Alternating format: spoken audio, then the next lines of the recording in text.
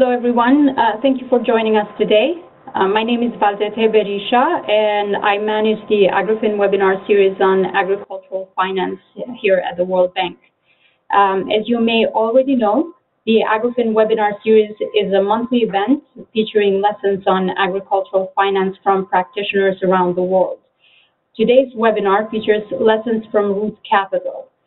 Root Capital is a nonprofit social investment fund that lends capital, provides financial training, and strengthens market linkages for small and growing agricultural businesses in Africa and Latin America. We have two speakers today, Nate Shafran, Senior Vice President for Global Lending, and Asya Troichansky, Senior Impact Officer, both with Root Capital. I have asked Nate and Asya to share with all of us Root Capital's agricultural lending business model, with a focus on what banks and other financial institutions can learn from it. Nate will start us off by providing a background of Root Capital, including its agricultural lending model. We will have an opportunity to learn about Root's approach to identifying clients, assessing risk, monitoring loans, and finally, he will explain the repayment arrangements to ensure high repayment rates. In addition, Asya will follow with a detailed overview of Root's financial, social, and environmental due diligence in order to manage risk, ensure sustainability of Root's lending operations, and improve farmer outcomes. We will start with our speaker's presentation, which will take about 30 minutes, and this will be followed by a Q&A session with the speakers for about 20 minutes. I would like to say, however, that you don't have to wait until the end to ask your questions. I encourage you to write your questions during the presentation in the chat box or the Q&A box located in the lower right-hand corner of your screen. Unfortunately, because these events tend to attract large numbers of attendees, we cannot allow the use of microphones among participants. So I would really appreciate, I thank you for your understanding, and I would appreciate if you type in your questions throughout the event. I will do my best to collect and ask all questions at the end of the presentation. And we will end the webinar as we usually do within the hour. So that will be at 10 a.m. Eastern Daylight Time. So thank you again. Thanks to our speakers, and I'm going to turn it over to Nate to start his presentation. Thank you very much, Valdete, and thanks to everyone who's joined us this morning. Root Capital has benefited a lot from the research of AgriFin and from this webinar series in particular. We've joined a number of these, and we're really pleased to be able to contribute some of our own learning. So my name is Nate Shafran, and I oversee originations for our global lending portfolio. I'll be joined by my colleague Asya Troichansky, who leads our impact assessment work.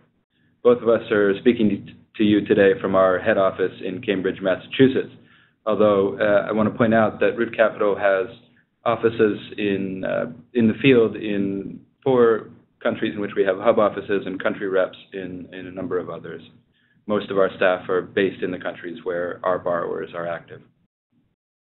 For today's webinar, I'll start with an overview of Root Capital and our agricultural lending model. From there, I'll describe a bit about what our portfolio looks like and explain how we're trying to address some of the perennial challenges of rural and agricultural finance. I also want to share a bit our perspective on technical assistance and why, for the businesses that we try to work with, we think capacity building is just as important as access to credit. And then Asya will discuss a little bit our process for social and environmental due diligence, how we collect data on prospective borrowers, why we collect it, and what we see within different segments of our portfolio. First, a bit of background for those of you who are not familiar with Root Capital. We're a 15-year-old, United States-based, specialized agricultural lender with a team of around 150 people in 25 countries. Importantly, at Root Capital, we think of ourselves as an impact-first lender. And I'll explain more what we mean by that and how we operationalize it. But I often get the question, what impact investing really means. It's a term that has become current in the United States and increasingly other countries. There's not a single right answer to what impact investing is, but for us at Root Capital, it means that the investor sets out, first of all, to address a defined social need. In our case, rural poverty alleviation. And then secondarily, to achieve the best possible financial return while doing so.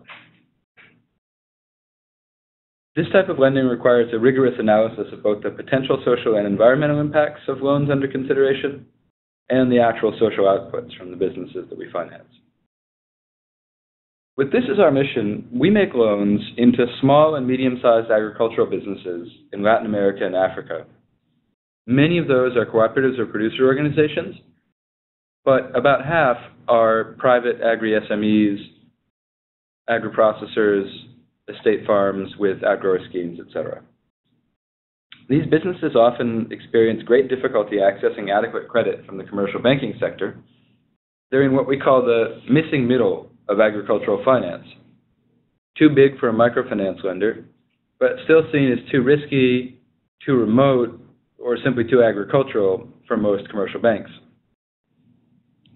The Initiative for Smallholder Finance, a development organization that spun out of Dahlberg Consulting, estimates that the unmet need for finance by smallholders in sub-Saharan Africa, Latin America, and South and Southeast Asia, excluding China, is $280 billion.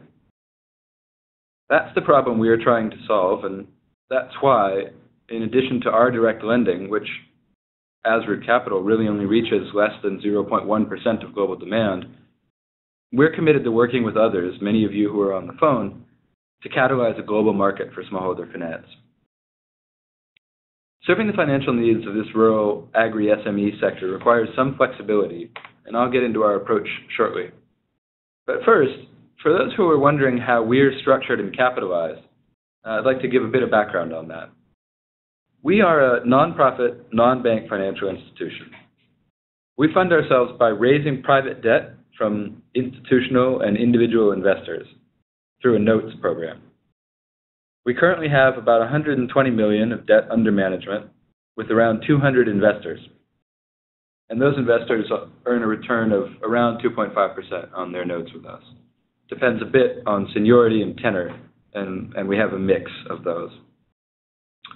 Our investor base includes government entities like the U.S. Overseas Private Investment Corporation, multilateral development banks like the IFC, major foundations like the Ford Foundation and the Gates Foundation, corporations involved in agricultural value chains like Starbucks and General Mills, and then increasingly individual investors and socially responsible investment funds, money managers who are looking to place a portion of their investments in impact-first vehicles.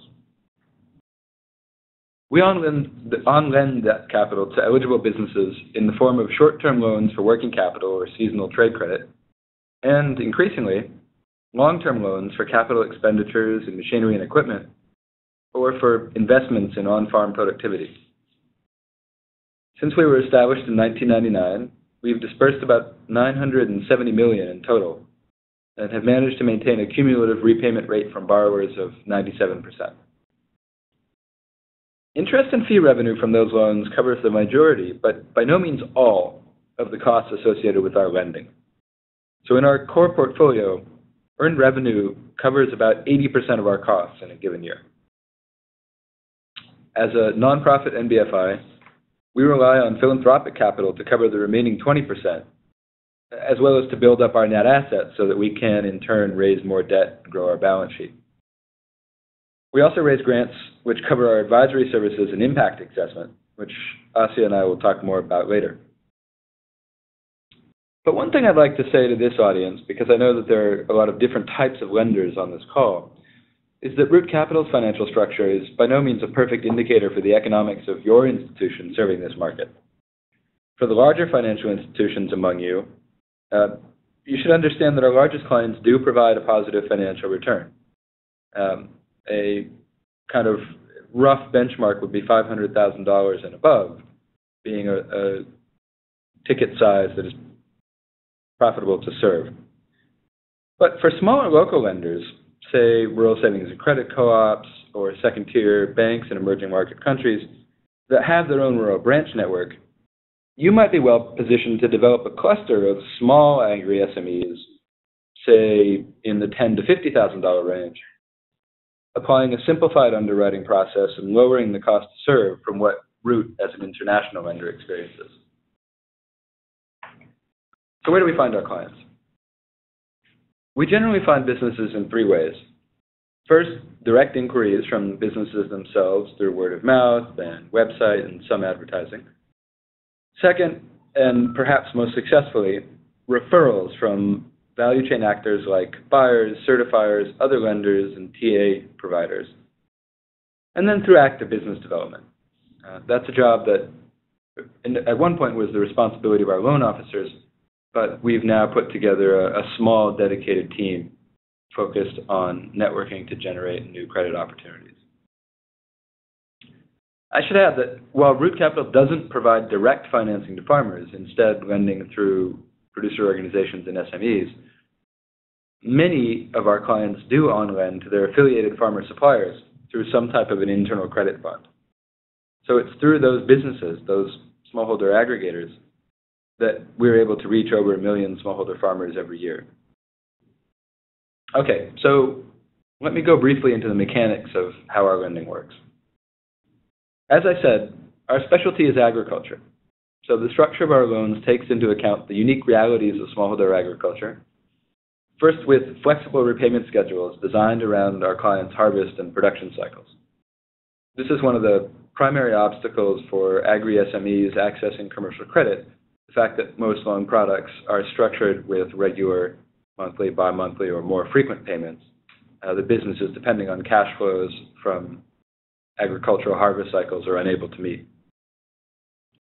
Today, roughly half of our portfolio is focused on coffee, and we continue to diversify in other value chains like cocoa, tree nuts, cotton, dairy, sorghum, maize, rice.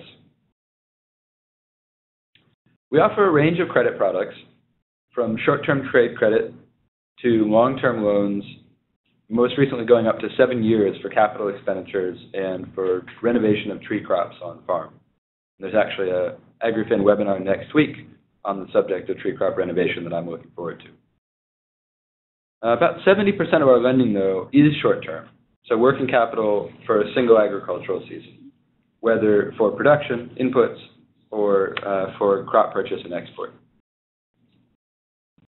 For that latter type of loan, for crop purchase finance, we typically lend by discounting purchase orders, taking as security an assignment of the proceeds from those orders. So, for example, if a coffee cooperative has a contract to supply a buyer with, say, 5 containers of coffee, we'll finance 60 or up to 70% of the value of that contract, providing the cooperative with the upfront capital they need to purchase coffee from members, process it, bulk, ship, and ultimately fulfill their contracts for export. At the time of loan closing, the cooperative, as the counterparty to the loan, assigns all the payments due under the sales contracts to Root Capital, and we're then paid directly by the buyer when the product is shipped or delivered. After deducting principal and interest payments, we remit the balance directly to the client. That's our contract discounting triangulation model, and today roughly half of our loans are repaid that way.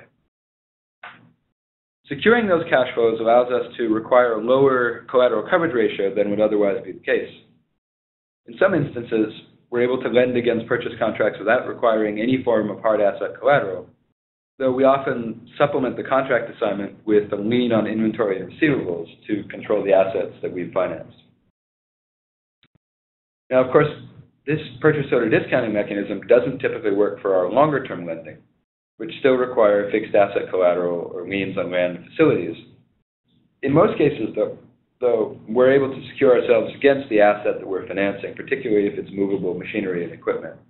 By financing 80% of the purchase value, we, on day one, have around a 1.2 coverage ratio. For the most part, our cash flow lending model is not actually terribly innovative. We know that. What is pioneering, in my view, and why the subject of this webinar is agricultural finance at the frontier, is where we're doing this and with what types of businesses.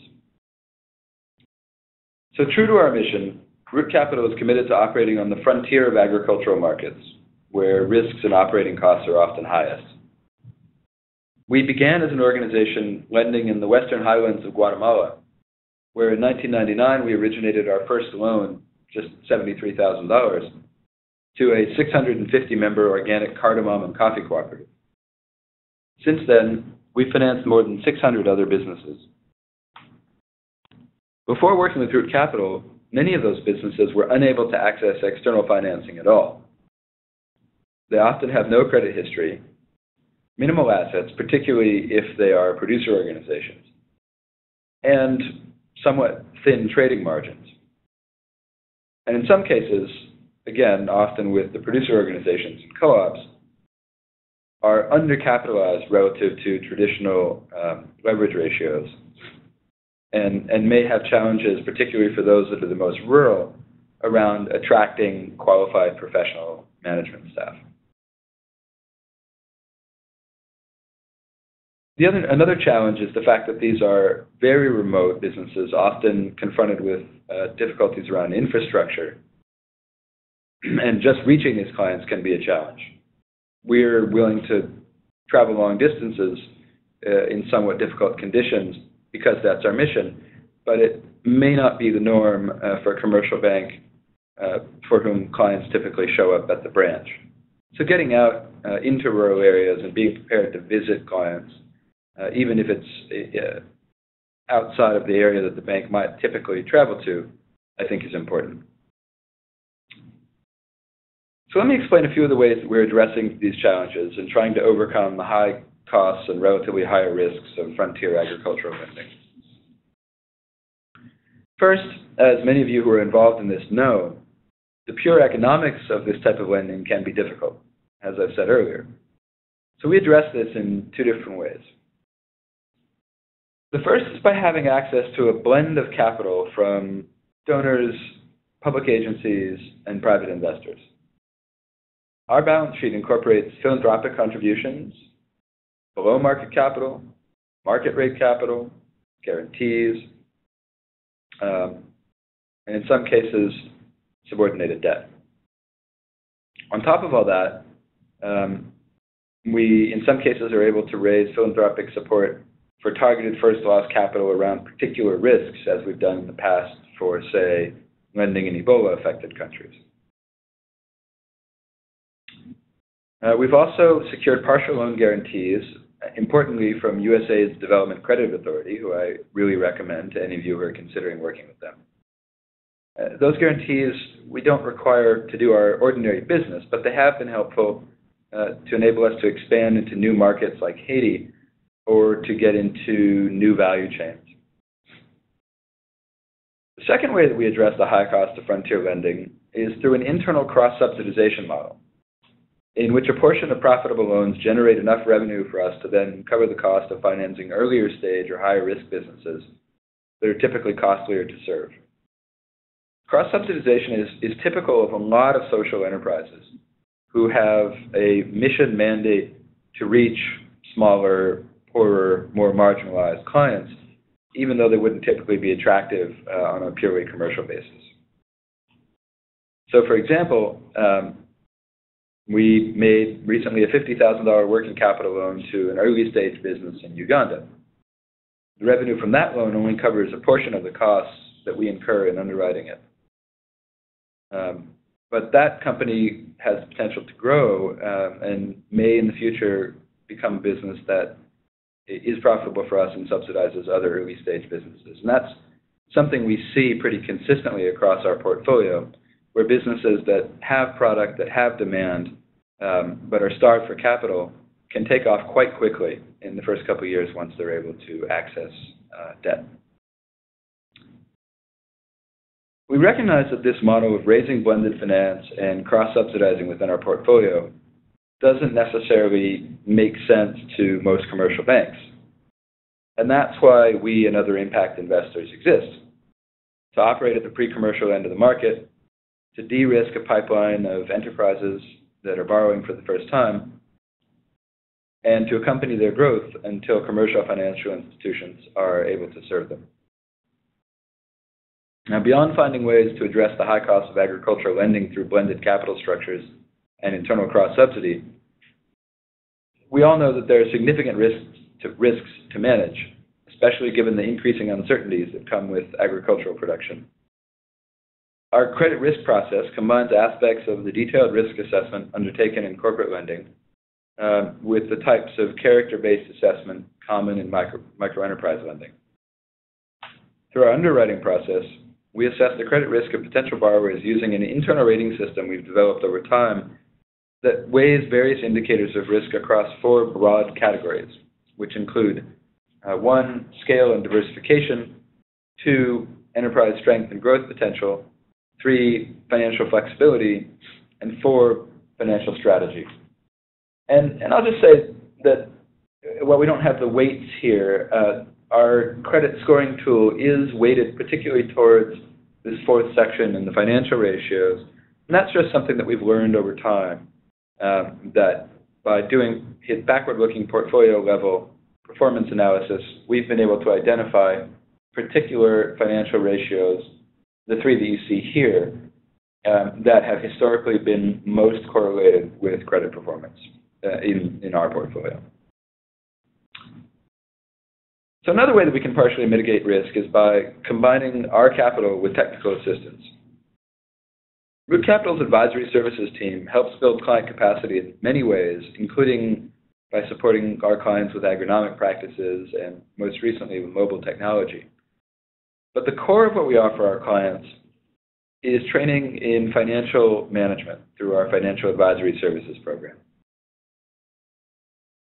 We know that securing a loan doesn't help if an agricultural SME doesn't have the people or the systems to responsibly manage that credit. In fact, credit in those circumstances can create more problems than it alleviates.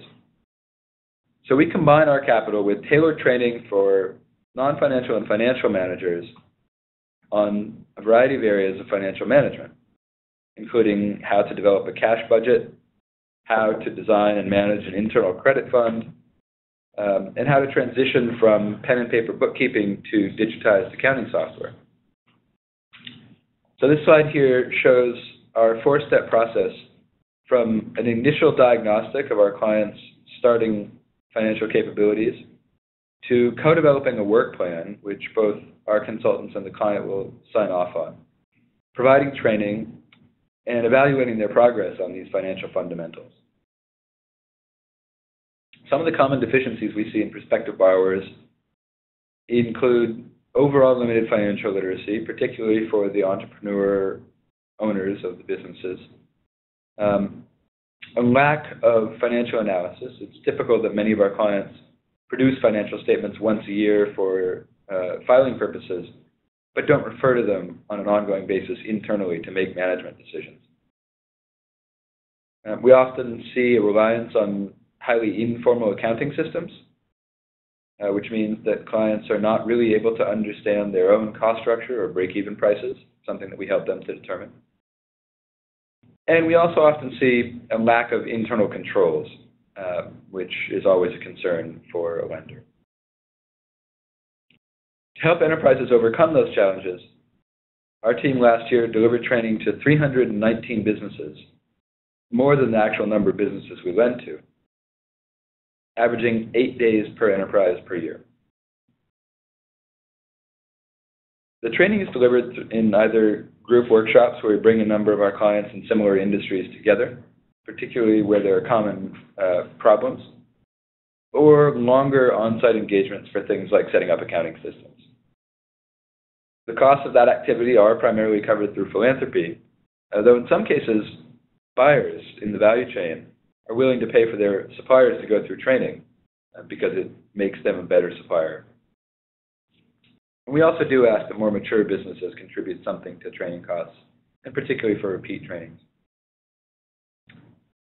For all of our loans, regardless of the risk profile of the business, we believe there needs to be a clear impact rationale for why we expect the loan to have a positive outcome for farmers, families, laborers, and the environment. So to talk more about that, I'll hand it over to my colleague, Asya. Good morning, everyone. Thank you to Valdete and the aggregating team for giving Root Capital a chance to share this morning.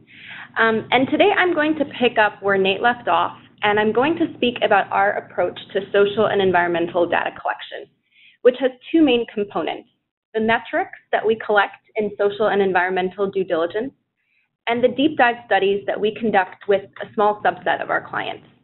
With each of these, I'll touch on why we collect this data, how we collect it, and share what we're learning.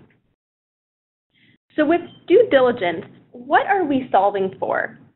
I would say it's three things. The first is that we are seeking to identify mission-aligned agricultural businesses with likely positive social or environmental impact. And we find that this impact could manifest in different ways.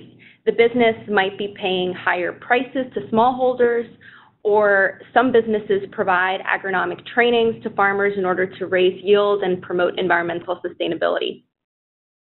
The second thing we're solving for is risk mitigation. Due diligence serves as a negative screen on poor environmental practices like degradation of high conservation value land or improper treatment of wastewater. And it's also a negative screen on poor social practices like failing to provide personal protective equipment and ensuring worker safety. The third thing that we're solving for, and this relates to the mechanics of due diligence, is to have a right-sized due diligence system that is deep enough to verify mission alignment, but doesn't go so far as to be an audit, which wouldn't be cost-effective for us as we serve a portfolio of 300 clients. So how does the due diligence work? The first thing to note is that the social and environmental due diligence is integrated with our financial due diligence process. It is conducted by our loan officers who are based in the regions where our clients are. With each client, the loan officer conducts a site visit annually. On this visit, the loan officer gets to know the management team, observes operations, meets and interacts with producers and employees, and verifies social and environmental practices. The loan officers then consolidate this information and record it in standardized social and environmental scorecards, which they then submit as part of the credit memo. As part of this review process, a member of our small impact team also reviews these social and environmental scorecards. And for the few cases under 5%, when the social and environmental due diligence surfaces risks, this happens with several high-risk industries or if something comes up during the site visit. If this happens, we have a protocol in place and a separate pool of grant funding, which we use to engage a third party to conduct additional review before the loan moves forward. So you might be asking, how do loan officers, as finance professionals, know what to look for in terms of social and environmental risk? There's three pieces to this. The first is that many of our loan officers have previous experience in agriculture. The second is that we also conduct annual social and environmental due diligence trainings in each of the regions we work in. And the third is that we've developed industry-specific guides that our loan officers consult as resources. What is in the scorecards? As I alluded to, we include metrics that help us to create a quote-unquote impact profile of the business. And this is basically to understand a business's potential impact. So you'll see in this slide the categories of metrics in our scorecards. And these categories are Root Capital's potential impact on the business and clients' potential impacts on farmers, communities, and the environment. And this is proxied by the different services that the business is providing to farmers and employees. You'll see those in the right column. Please note that the environmental scorecard goes further and also zeroes in on the environmental practices of the business itself, especially if the business is doing agro-processing, and also the environmental practices that aggregators promote among their supplier base. So while you're taking a second to scan the metrics, I also want to note that developing these metrics has been an iterative process for us. The first version of the scorecard came out in 2007, and since then we've been updating it annually in response to the feedback that we get from loan officers and also to reflect and respond to a changing portfolio, which, as Nate explained, has evolved from predominantly coffee cooperatives to a diverse mix of business types and crops with different potential risks and impacts. Two other quick notes before I move on to the deep dive. The first is I'm happy to say that these scorecards are available on our website. I believe, yes, this slide includes a link, and after the presentation, Valdete will feature a link on the website so you can access these. The other quick note is to invite folks on the call, especially if you're representing a lending institution interested in learning more about our social environmental due diligence, if it's relevant for you, so please feel free to contact us. We'd love to engage on this with you. So now I'm going to transition to talking about the deep dives. And again, the question, what are we solving for with these studies? The first thing is that these studies help us to connect the dots between the practices we ask about in the scorecards and likely impacts on farmers, communities, and the environment. I'll give you an example. The scorecards ask whether and to what extent businesses offer agronomic training. What the studies can then do is show whether this training is paying off. They can show whether there's a correlation between training participation and farmers adopting better agricultural practices or farmers improving yield. The second thing the studies accomplish is to document the socioeconomic reality on the ground. And this is important for a root capital and a practitioner audience to consider how we can improve our services. It's also important for a donor and investor audience to connect more with the work they're supporting by investing in root capital. And the third thing is to add value for clients, for the borrowers, so that they can use the study findings to learn and improve their business operations and their social and environmental performance. So how do these studies work? Again, we do these studies not with all of our clients, but with about 5 to 10%. The studies are a mixed method. They include farmer and employee surveys, guided interviews with enterprise management and boards in the case of cooperatives, and focus groups on select topics. What you're seeing in this slide is an example from Guatemala of the methods of data collection that we used in one study and the corresponding sample sizes. What have we learned from these studies? We've actually done over 20 studies now in the past few years in Latin America and Africa with over 3,000 farmer and employee surveys. I won't share all the findings, just a small subset. One of the things is that we've corroborated the poverty level and vulnerability of the communities we work in. We found, for example, that farmers in our African portfolio tend to live below $2.50, this is USD, per day, and many are below $1.25 a day.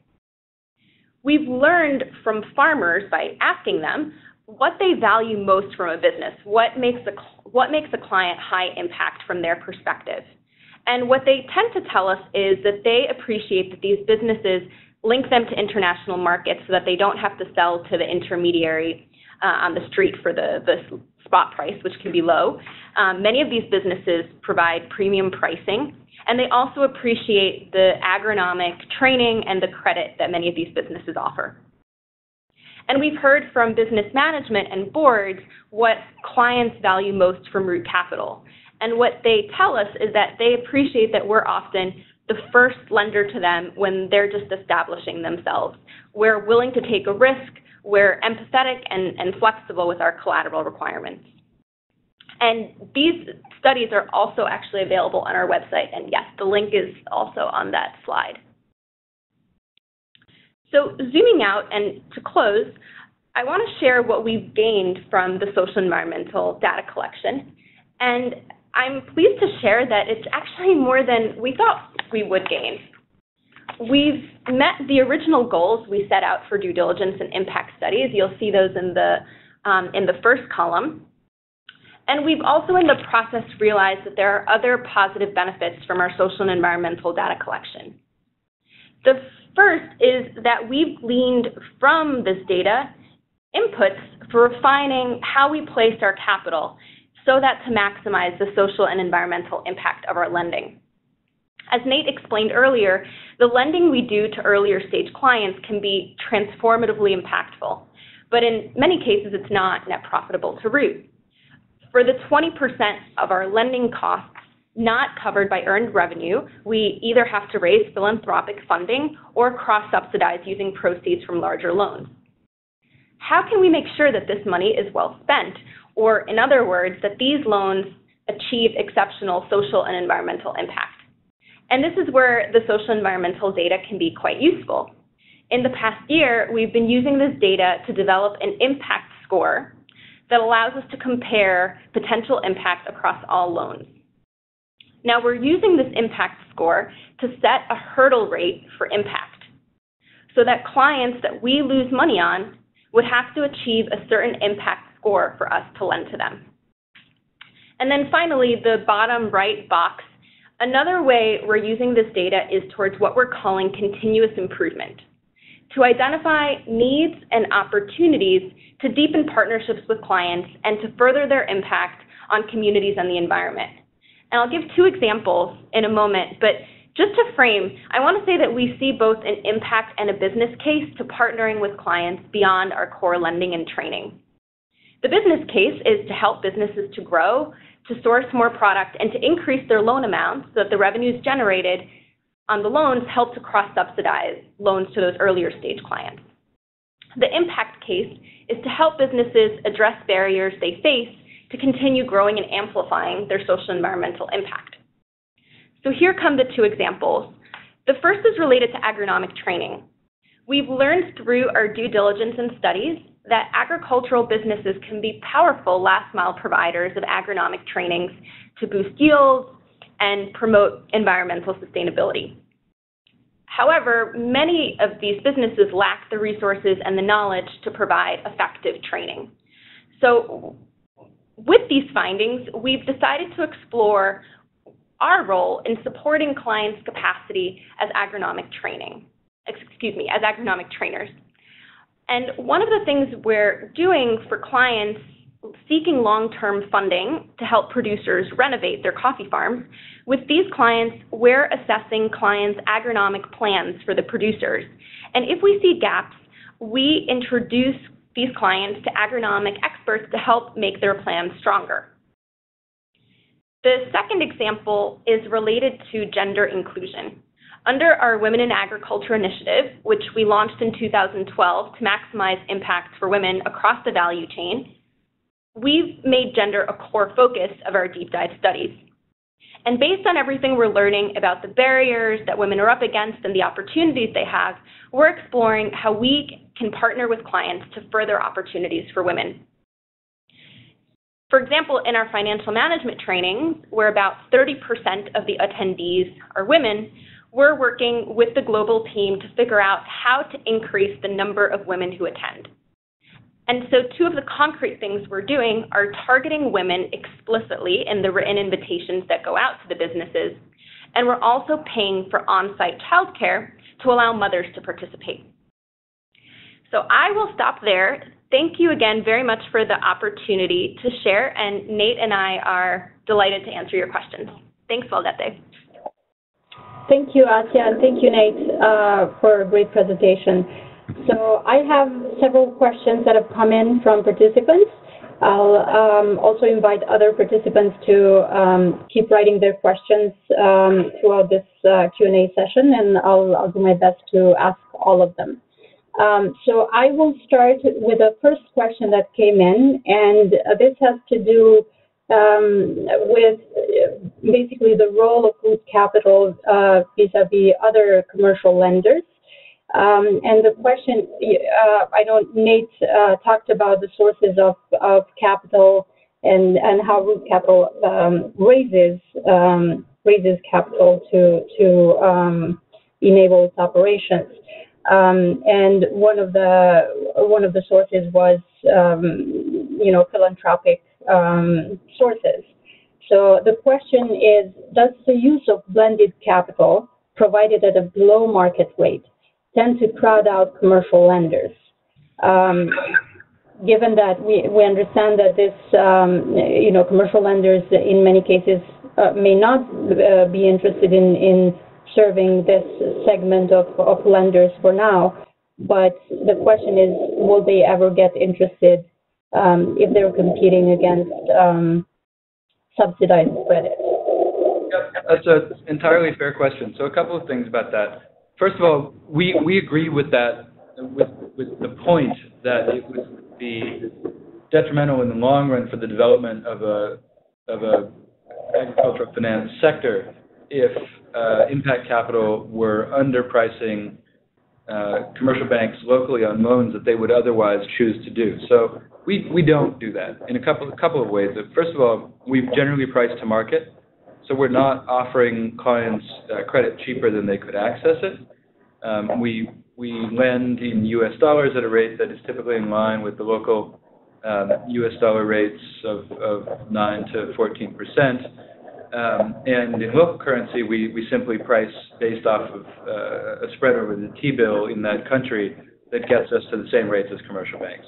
We want borrowers to be able to manage commercial credit, to develop a credit history and track record with us that they can take to a commercial bank, and that doesn't work, obviously, if they're dependent on subsidized credit. And the second thing, really importantly, is that we won't lend to a business if they have a good local commercial alternative. We won't take out an existing credit, and if they have an option from a local bank, we prefer that they take that option. What our mission is to serve businesses that aren't being served, to meet their needs, and then ideally over time, build them up to the point that they're able to access bank financing. Great. So just to follow up, for example, when you identify clients, you have something in place that asks them whether they already have access to commercial bank lending? Or? That's right. It's one of the questions in our questionnaire. Okay. Have you attempted to access commercial bank financing, and what was the outcome? And in our impact scorecard, it's actually the thing to which we give the highest point score. So there's a range of things that we give a score to: impact in terms of rising incomes, impact in terms of avoided ecological damage. We give points for reaching marginalized communities such as women and indigenous people. But by far the largest point score is for additionality. And that's the concept that we're making a loan that they're unable to get, that no other lender would provide. And that the weighing of that through our point score in the impact assessment tool means that we really only direct our subsidy towards those businesses that need it. Okay, great. Thank you for that. So there was another follow-up question regarding, it's very closely related to this, and I think I can summarize it by just asking, so what do you think is the advantage of providing this subsidy to root capital rather than directly to commercial lenders? The question here is that the commercial lenders have the same need for subsidy to enter into this market segment, and in most ways are better positioned to serve this segment over the longer term once they figure out how to do it profitably. And then there is an example that is cited by the participant here. It says the pay-for-performance approach being tried in Ghana has yielded $75 million of additional agricultural finance issued by commercial lenders for a subsidy of over $2 million. Is this not an attractive model? So I guess it's a matter of why should these subsidies be directed towards root capital and not commercial lenders? What is the advantage of that? Yeah, well, I don't think that we would say that subsidies shouldn't be directed towards any other lenders. That sounds like an outstanding example, and I think the point that we're trying to make is not that our model is unique, but rather that there is a need for blended capital in this segment of the market, in reaching smallholder farmers, and I think that as I pointed out, the need is so large, $280 billion, that there's no one bank, there's no one institution, and there's no one model that can and will absorb enough capital to meet it, right? I mean, we all need to be in this sector. We all need to be serving agricultural enterprises, and we're certainly the first to celebrate other good models and encourage them. And that was partly why we wanted to share our approach to blended capital. Great. Thank you. Thanks, Nate. So the next question has to do with the share of your lending that goes to coffee farmers. And it said that you mentioned that there's 50% of the root capital lending goes to coffee farmers, and this is already a well-developed value chain. Do you plan to diversify into more local food crops? Yeah, absolutely, and we are doing. So it wasn't as well developed a value chain 15 years ago when we started doing this work. We were among the only lenders that were addressing the needs of small-scale coffee cooperatives, and we're fortunate to have built up a successful track record and a significant book of renewal clients that we support there. And so that 50% includes a lot of the borrowers that we've been with for a number of years, and many of them are now also accessing commercial bank financing in addition to root capital. But yes, we have absolutely placed a focus on diversification, and so we're in over 30 other value chains. And we have, my personal focus over the last 5 years has been trying to get us into value chains for food crops in Africa and Latin America, and we're doing that. We've raised a portfolio of capital for that purpose. What is true is that those value chains are what we term loose value chains most of the time.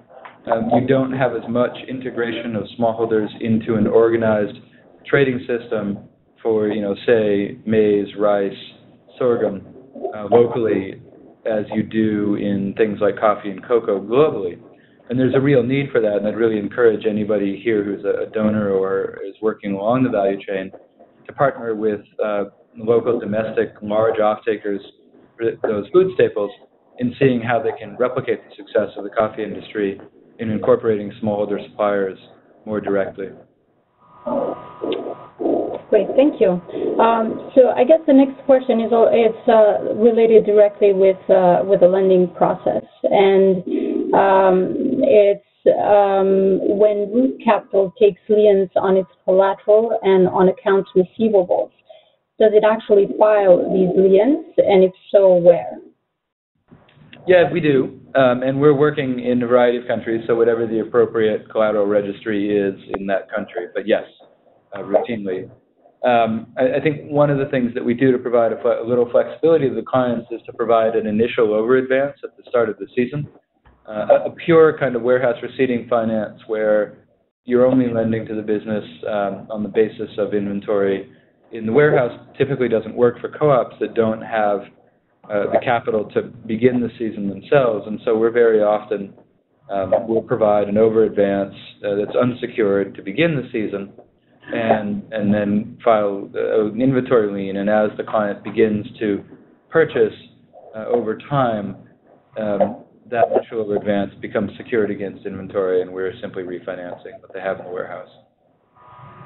Great. So there are several questions coming from participants in different countries in Asia, and they all are asking whether you have any operations in Asia, in any, like India or Pakistan, or do you plan to expand into that region as well?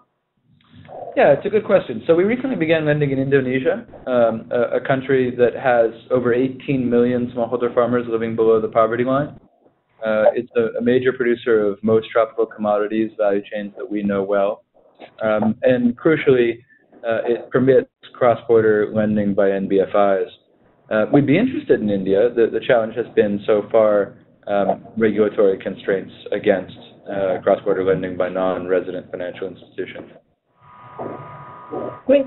So I think the next question pertains to the second part of the presentation that Asia gave, and it has to do with the environmental impact. The participant is asking what metrics is Root Capital tracking for environmental impact? Is it water, chemical fertilizer use, soil quality, and if Root Capital is financing any organic farmers? So the related question. Great, and yeah, thank you very much for the question. So we're asking about all of those, all of the categories that the person asking the question mentioned. We're asking both about the business's own practice and how it's managing its agro-processing, how it's managing solid and liquid waste, for example, and also the practices that it's promoting among smallholders related to water use, related to soil management, agrochemical use, biodiversity. And to the second question, we are financing organic farmers. Of the businesses that we finance, about 60% have a sustainability certification. So this includes organic, fair trade, Rainforest Alliance, UTZ. We also finance conventional value chains. And an important note here is that all of our businesses have to pass through our environmental screen, environmental due diligence. So both the ones that are organic and have sustainability certifications and that are conventional, for all of our clients that pass our screen, we feel good about their environmental sustainability practices. Great, thank you. So going back to the root capital lending model, one of the questions is, what is the share of non-performing assets in your portfolio? I think you mentioned earlier that you had a repayment rate of 97%, if I'm not mistaken. Yeah, cumulatively, last year our provisioning expense for the year was 5.6%. That had ticked up from 4.7% the previous year, and it's higher than is our target.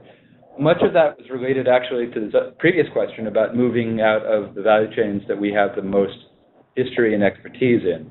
So it is true that as we've moved from coffee and cocoa into a variety of other value chains, and in particular into domestic food value chains, the credit performance has not been as good. We think that that will change as we gain expertise, but it's also true that those are, as I was discussing, looser value chains, and there are more risks around distribution, counterparty risk, and not just the contract fulfillment risk that we face in our export finance.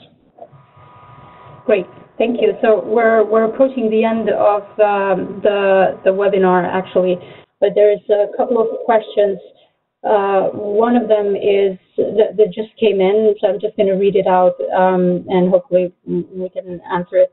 In the actual social and financial context, do you consider a new financial model for agriculture will be more open for small farms with non-banking institutions or commercial banks? I'm not sure if that's clear. Yeah, I mean, one thing I'll say about this is, and getting back to this point about there being a need for lots of different models and actors, one interesting trend has been a number of asset leasing companies starting up in Africa. So you have a rent-to-own in Zambia, you have equity for Tanzania, and a lot of these are dedicated, and in Nigeria you have, I'm trying to remember the name of it, but they bill themselves as Uber for tractors. But the idea is to provide local small farms with the asset finance that they might need, not the $50,000 to $1 million loans that we're providing, but the $10,000, $20,000 loans that are needed for a tractor or a chaff cutter, etc. Whether in the form of credit or an actual asset lease. Great. Thank you, Nate. Thank you, Asya. I think we've come to the end of the webinar, and I don't see any other questions coming in at this point, but I just wanted to say that we also just launched the Agriculture Finance group on LinkedIn, and I invite anyone who would like to join and continue the discussion on the group. You're welcome to do so. That's actually one of the reasons why we launched this group, is to facilitate post-event and post-webinar discussions on various topics. So, but more broadly, also just to facilitate knowledge exchange among our members. I'm going to post the link to the LinkedIn group in the chat box, and you're welcome to click on it and join the group, and then maybe post additional questions or comments on the group. So I just want to thank Nate and Asya for great presentation and for taking the time to share their knowledge with us. As always, we do record the webinars and we make the recording available on our website. After the webinar, within the next 24 hours, I'll send the email to all participants, which will include the recording and the PowerPoint presentation for you to refer to at a later time if you would like to do so. So I also would like to ask everyone to take a very brief survey. We do this usually at the end of each event to get your opinion about what you thought about the event and about the presentation and how we can improve. So the survey should be opening up. It's actually open now, so I would appreciate if you can take just a few seconds to fill that out. I also wanted to let you know, and Nate mentioned this during his webinar, that we have another webinar coming up next week on April 5th with Rabo International Advisory Services. And we've invited Elise Fonders, who is a senior project manager with RIAS, to discuss lessons from a recent study on successful renovation and rehabilitation schemes for smallholder coffee, coca and palm oil farmers. So I'm going to post the link as well to that webinar in case you're interested to join us. The link will appear shortly on the chat. So with that, we will, on behalf of the entire Agrifin team, I just wanted to thank Nate and Asya for presenting and to thank everyone for joining us. And we hope to see you again in our future webinars. So thank you. Thank you all.